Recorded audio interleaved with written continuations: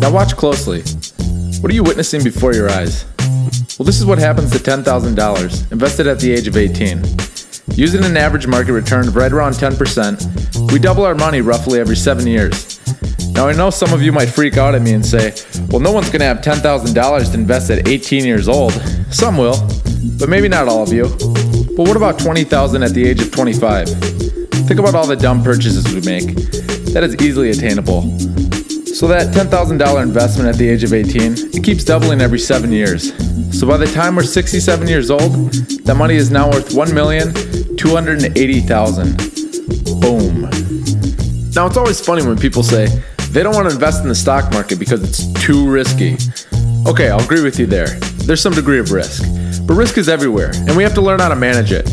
Going to school for 4 years, racking up $50,000 to $100,000 worth of school loans, and graduating with a psychology degree, that is a horrible investment. But no one will argue how risky that investment is. But now you've graduated college, you're stuck working for minimum wage, complaining about being buried in debt. You see, having $100,000 worth of debt and making less than $10 an hour, that sounds way riskier to me than investing $10,000 in the stock market. But that's just me. So what is a stock? A stock is a piece of ownership of a corporation. So a corporation looks to raise money, so it divides itself up into shares, and each share is a piece of ownership of the company. So even if you only own one share of a stock, you are a part owner of that corporation. So let's say XYZ Corporation here sells brains. It's cutting edge science, and these brains allow people to have common sense, and anyone can buy them. Well, this company is worth $1 billion. Ben Big Money buys 100 shares of the company's stock for $10,000.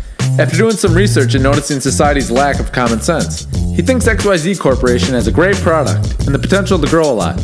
Over the next year, XYZ grows its total earnings and revenue, and many people begin to see the company's potential.